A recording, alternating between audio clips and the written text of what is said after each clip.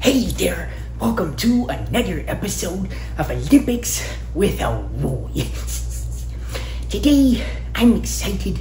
Well, I am excited, but I'm also quite sad. Because you see, there has been an injustice. As many of you know, there is a diving competition in the Olympics. There's like the normal dive, and then there's like synchronized diving, and then there's like synchronized swimming. Anyways, there's a lot of stuff. But one thing is very, very unfortunate. There are no cannonball competitions.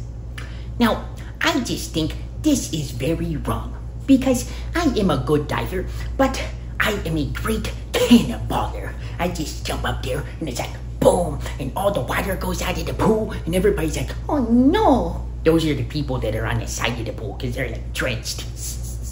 But anyways, it is very disappointing that there's no cannonball competition.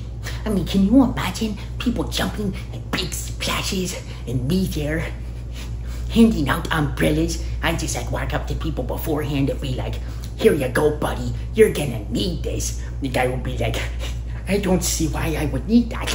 And then all of a sudden I jump and he's like, oh, it's a tidal wave. And I'd be like, see, buddy, I do quite an amazing cannonball.